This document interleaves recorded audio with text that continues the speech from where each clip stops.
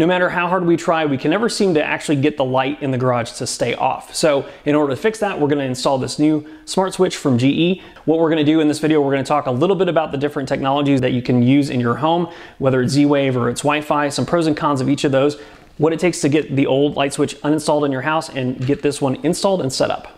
One of the reasons why we decided to go with Z-Wave instead of just a standard Wi-Fi device is because we want to make sure that the smart devices in our house will still work even if the internet isn't working. So sometimes we have internet outages at our house, and if we don't have internet connections and we want to turn something on, then we either have to do it manually, which kind of defeats the purpose, or we have to wait until the internet comes back online.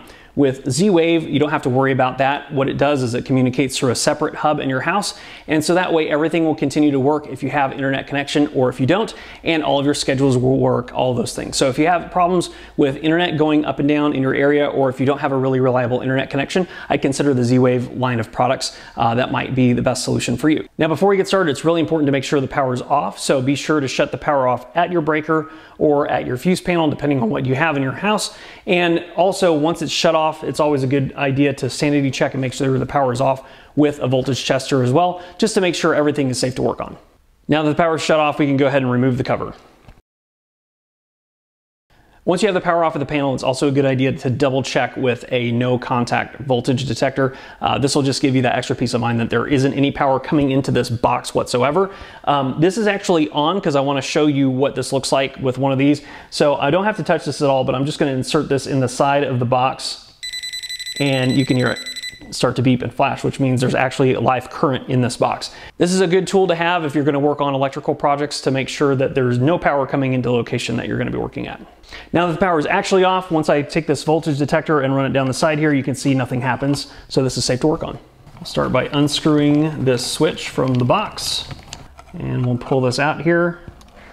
So you can see this is a little uncommon because we've got a red wire, a black wire, and a ground.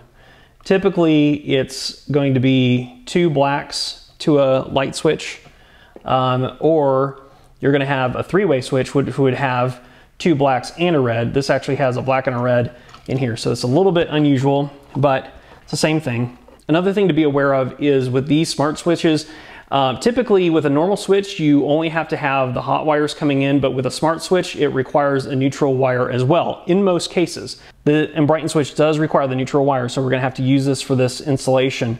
And if your house is older than, I'd say 2010, then you might not have this wire in your house. I think once 2010 came around, I think it became standard to have neutrals in your light switch boxes, but if not, you're gonna have to go with a different brand that doesn't require a neutral wire, and I'll have a link below where you can check that out if that's your situation. It looks like this switch was installed with this process. Instead of using these terminal screws here, they use the stab-in method. So in order to release these wires, you have to take a flat blade screwdriver and push it into the slot, which will release the tension on the wire, and then you can pull the wire out. If you have enough wire in the box, you can also just clip these off to make it easier.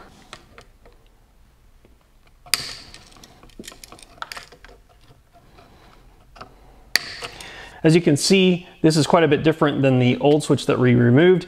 One of the big differences, these terminals are marked. This one says load and this one says line. So line is going to be the wire that's coming from your electrical panel, and load is going to be the wire that's going to your light. So you need to make sure that these are correct. If you get these reversed, then the switch isn't going to work. On this example here, since we've got two different color wires, we've got a black and a red, and I know that this is a single pole or a one-way switch, meaning there isn't another switch to control the same light. The black is going to be coming from the electrical panel, and the red is going to be going to the light itself. If these were both black, you'd have to just figure out which one is coming from the panel versus which one's going to the light. The other thing I want to point out is this actually has a couple holes where you put the wire in as well. You can use the side terminals to wire if you like to, but this method here is called back wiring, and it actually has a clamp inside, so it's different than the switch that we uninstalled, which was like a push-in method. The push-in method isn't preferred, but this back wiring method is just fine. So we're going to use that to reinstall this switch. Since I had to cut off the wires, I'm going to have to restrip this insulation. This is a 14 gauge wire, so I'm going to use the 14 gauge setting on these wire strippers, and I'm going to take off about a half an inch of material, a half an inch of insulation around this. So that way we have enough to stick in the new light switch, but not too much to where it's going to be exposed copper. Okay. So that's about 1/2 inch there. If I got too much, I can always trim this off if there's too much copper sticking out of the back. But if not, then this should be fine. I'm going to start with this black wire, which is our line. Insert this in the back here, and I'm going to tighten down the screw, which will clamp it. I'll give it a little pull just to make sure that it's seated well. I'll do the same thing for the wire that's going to the light itself. Stick that in. And make sure, as I put this in here, make sure that you don't have too much insulation that's going in, like it needs to be right at the edge or maybe in just a little bit. If you have too much insulation that's left on the wire, then this is not going to make contact and you'll have to do this over. Okay, give that a little pull, that's good. We'll do the same thing for the ground. We'll stick that in here and we'll tighten it down. All right, so last but not least, we need to hook up this neutral wire. If this was a 3-way switch, you'd have another wire in here, which would be called a traveler wire that goes to the other switch. That's what this is for, this traveler section here. This neutral wire is for the white one, and that's what we need to hook up now. So for the neutral, they do include a jumper wire that can be used. This is a little bit too long. They did that in case you're gonna wire with these side terminals here, which we're not doing. It's too long to use to push in to this, because you can see there's too much metal that's exposed here, and it's going to be too long for this part where we're going to use in the wire nut. So I'm going to trim off some of that first. I can see it now. Okay, that looks about right. And we're just going to stick all the 3 of these wires back in this wire nut, and we're going to tighten it down. Give this a little pull, make sure it's tight in there. The nut's not coming off, so it's a good connection. And then we'll take this other end of this jumper wire and we'll stick it in the neutral. Okay. Got that in there, and we'll just tighten it down again.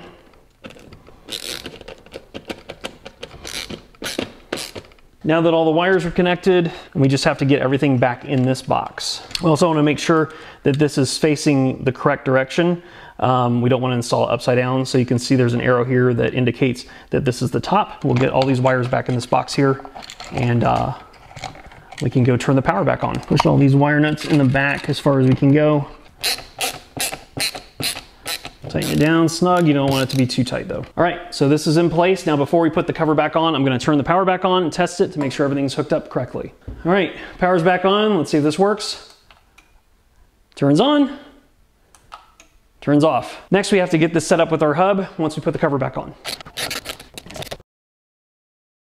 At this point, the only thing we have to do is add this device to our smart hub. In our case, we're using the SmartThings hub from Samsung. Once we're in the app, we select device, go down to switch, select GE in our case, select Z-Wave, which is the protocol it communicates with, and then follow the rest of the prompts.